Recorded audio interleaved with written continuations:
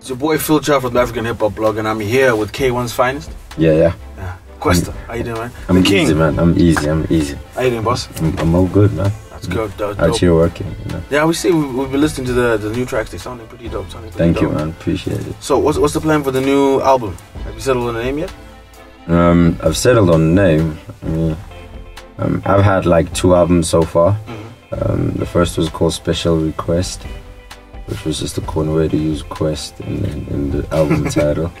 And well, it was really like what I felt people wanted to hear, you know.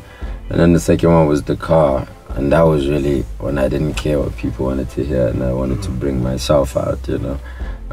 And now this that I'm working on now is DAKAR II, where I don't care worse what people want to hear. It's now more what I want to say to the world, you know, instead of what's expected of me to say. All right. Yeah. It's funny you say that, because like listening to DAKAR, even to what you played for me earlier, the stuff, it's still very lyrical, but you've chosen beats that are very timely right now. Like a lot of kids like these deep 808s, they like those dark synths. Yeah. That's what they're playing to. That's what they're playing in the clubs right now. I mean, I can't lie to myself and say I'm not exposed to that, or that's not something I know, or that's not something I want to put out there, because at the end of the day, as much as an album is a personal thing, it's also a very commercial thing. It's also something you need to sell to people. We also need to connect with the people, because the music is just about the connection with the people. And if they're connecting with something, then you need to plug in your message onto whatever it is that they don't. You know what I'm saying? But keeping your own also, because the message, as long as the message is yours, though, you know, as long as what you're saying is what you believe and what you'd say when you're having a conversation off the record. You know? All right, dope. So do you have a release date locked in? Maybe not a date, maybe not a date, but I have a month. You know, I'm trying to drop it in September. You know, either the beginning or the second part of September. But I'm really trying to drop it in September. All right. Yeah. The first single? The first single is a joint called Nomayini. Now, Nomayini is a weird thing, because it's like a thing that parking attendants, whether legal or legal, whether hired or unhired or just free, because that's what they do, you know, the people that just help you and whip and go, yo, park it like this, you know. Sometimes they're annoying, sometimes, you know what I mean, but what they represent is making it, is trying to make it for yourself, is trying to do it for yourself, you know. And that Nomayini thing means anything, my bro, you know what I mean. So they don't come with a price tag and go, it costs this much to park here, like how the malls would. But they're like, yo, just anything goes, you know. Can a brother eat? Can a brother live? Can a brother buy, you know, whatever the hell the brother wants, you know. Can a brother get food? Even it doesn't have to be money. So right now we're recording at Sony Studio, so that's where you're recording your project. So are they going to be distributing it for you? Yeah. I mean, I worked with Sony from the first album, or the second album, I mean, DAKAR, you know, because I was signed to a company at first when I dropped my first album, and then the second one was an independent album, but it was with the distribution and licensing through Sony. Yeah, because I remember when DAKAR dropped, I think DAKAR dropped November 2013, digitally, it was on iTunes, and then the CDs only came like a few months after the digital release. I mean, that was a plan, you know. That wasn't a delayed reaction from anyone. Like I got partners, you know. I work with partners, other people, 2 of them really, and then there's like a lot of other people, you know, where we're really all trying to push the same dream of just getting out of whatever situations we find ourselves in and making that better, and that's what that album represented more than anything. And that's why being on iTunes and not being afraid to say that you released a song so that it gets nominated for this, that, and the third comes from, you know, because that's what we want to see. We want to see the progress, so that we know that we're not lying to ourselves, or we're not kidding ourselves when we do whatever it is that we do. But from what you've seen in terms of, let's say, hip-hop, what's the scene looking like in your eyes? Dude, it's at a point where it's literally never been more up to us than it is now, you know. I mean, we can always say it was up to us how we make songs. Now it's literally up to us with regards to people have decided that it's what they want to hear. They want this. They want more of this hip hop that's happening right now. They want the hip hop, you know. So how we treat it is going to be very important and very vital towards how long it lasts. You know what I mean? Because we might think it's forever, but it might not be, and it might be. You know what I mean? It might be a little stint that might die out in a year or two. You know, people might just be saying, you know, we love hip hop now, and then, you know, go back to wherever they came from with regards to what they liked, or find something else that they like, you know. So I think it's at a stage, it's at a very delicate stage right now. You know, it's really more up to us than anything, how we treat it, the amount of respect we give it, and how hard we work for it to go further is what's going to determine how long it's going to last, you know. Yeah. As a lyrical rapper, how much harder is it, do you think, for you to get that recognition and acclaim from the masses who might not understand those punchlines you're dropping? I mean, I won't say it's hard, but there's I think I've been blessed to find sort of to have always had like mid ground to things, like because I never leave that at home, you know, the fact that I want to be on the song and I want to rap the best that I can, you know. That never stays at home. It always comes, no matter what the song's about, no matter what the beat is, no matter what the people think they want or think they don't want, you know. And I always bring that on the table, and I think I've been blessed to have a way of doing that without being too much of the other thing or too little of what's needed, you know what I mean? So I think it's harder to sell lyrics than it is to sell a good beat and a good chorus. I mean, that's definitely goes without a doubt. But if you watch my shows and you come and I perform, I literally, of course the choruses, yes, of course the beats, yes, of course those things are there, but I literally sell lyrics, you know, on that platform. So I think what I needed to do was to find the balance between the two, because people are new to this, to the idea of avidly listening to rap music. You know what I'm saying? They can like it from afar and go, oh yeah, I like that. So, but now they actually listening to it. They bumping it in their own space. So they're new to all that, and that's why I think it's important to have shows that also sell the lyrics.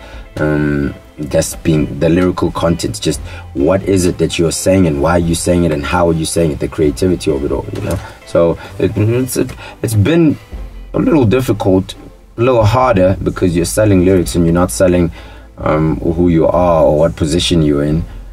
But I mean, it's working out, you know. It's I'm finding the sound. I'm tightening up the sound every damn day I'm in here. All right. So on that subject, the situation 5 FM. What inspired that letter? Mostly, I mean, the word I like to use for that is representation. You know, I think we all did. I think every artist wants to be represented by the forces that are there to represent you, you know, and not be in a situation where you feel you should be represented by these people, but they choose to represent something else, you know, because 5 is not a white station. Shouldn't be. If we think it is, then that's where we went wrong from the beginning. You know, it's a national youth station. You know what I mean? So, which means it should play rock, it should play house, it should play hip hop, it should play everybody. You know, everybody must be represented the same. And that was literally the fight, but it was for hip hop because that's all I know. You know, I could have fought for rock, baby, but maybe they played enough of that. I could have fought for house, maybe they played. I don't know, but what I know is that I didn't feel like we as South African black hip hop artists were being represented properly in that sort of thing, you know, or honestly, or like without favor, you know. And yeah, that's really what inspired that, because there's a whole lot of conversations about rapping in vernacular languages and rapping in English and why this won't fit that. But I mean, Afrikaans is a vernacular language also to certain people, and so is Zulu to me, and there's Sotho to the other guy, and you know, there's things like, and all those things should be looked at should be put on the same scale. It shouldn't be because a lot of the people who listen to us might understand Afrikaans more, you automatically win. You know, you're gonna get automatic airplay, and because maybe we don't have a lot of Zulu speaking people on our listenership, then maybe you will get played a lot less. I find that very unfair, because it shouldn't be a language-based station. I mean, there's mandates that are out there for results that must cater for everyone, And literally, that's all that was, man. It was for representation. I wanted to be represented by the station that claims it does. All right. So back to this project. What are your goals? What are you hoping to achieve? Dude, I've opened up this project so much because like there's this cover art thing we're doing, or fan art that the fans are doing actually by themselves, and they just taking pictures, whatever pictures they might have of me, and they literally creating the album cover, you know. And that's a movement on its own that's happening. That's me including the people, because I feel the position I'm in right now, I cannot say I'm here because of all that I've done. I mean, I'm here because of all that they've accepted that I do. You know what I'm saying? And it's only right that I give them sort of, I involve them in the project, you know. And by them I mean the people that are always listening, that are always looking out for something, you know what I mean? The fans, basically, that love what I do, you know. And that's one way of including them. And also with this Nomayini thing that I'm speaking about, I mean, we're going out there, I'm literally playing a car guard, you know. I'd literally take a reflector, put it on, and help people park and things like that, and take that money and give it to the gents that are, well, because you can't just walk in there.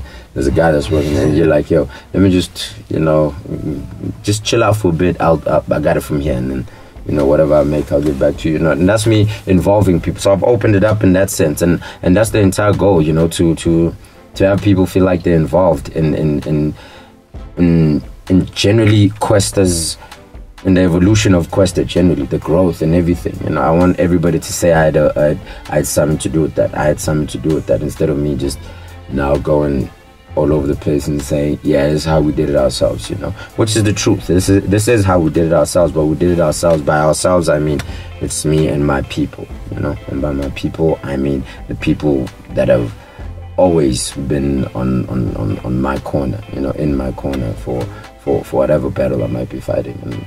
And I'm trying to include them a whole lot in this album. But the whole point, bottom line, I'm trying to make the best album ever made. You know what I mean? I mean, I feel like everybody should be trying to make the best album ever made, because, well, then why do it? You know what I'm saying? So I'm challenging myself a whole lot more on this one. I'm gonna show a whole lot.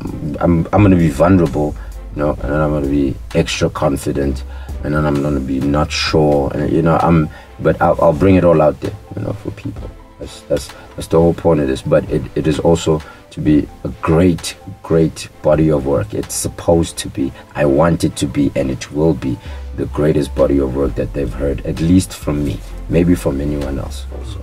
It's a bold claim right there, bro. It's a bold claim, dude. Otherwise, why are we here? We're in studio. I'm not here to say I'm trying to make the second best album or the third best album or the fifth best album. You know what I mean? I'm trying to make the best thing I've ever done. I'm trying to make the best thing that anyone's ever done, and I can't half step in saying that, you know. All right. Well, from what I heard, it sounds very promising, man. And you've been on a dope project. You dropped some dope verses. That Amanto Bazani verse still blows me away. Yeah. Thanks, man. That was sick. Even the Suga item, that was a dope verse, man. Thank you, man. Yeah, especially what you played, that fire joint. The fire. Whatever you guys finally decide to name it, but that doesn't mean that's going to be something special. It's going to be special. Key, man. I mean, with that joint, I really wanted to address a whole lot of things I felt about the rap game, and really also showcase. I mean, Amin's always been a guy that's been available for me. You know, he's always been a guy that's always wanted to work and do things, and he's a great producer, and he's a great singer, and he's like, you know, everything he did there. I just literally came in and rapped, you know, and yeah, that song should be something, but there'll be a whole lot of others also. Alright, man. I appreciate the time. No problem. We look out for Dakar 2. Yep, coming very soon, coming in September. Alright, we'll be waiting. Everyone should have it. Thanks. First single, Nomayini. Alright. Show, man. Nice one.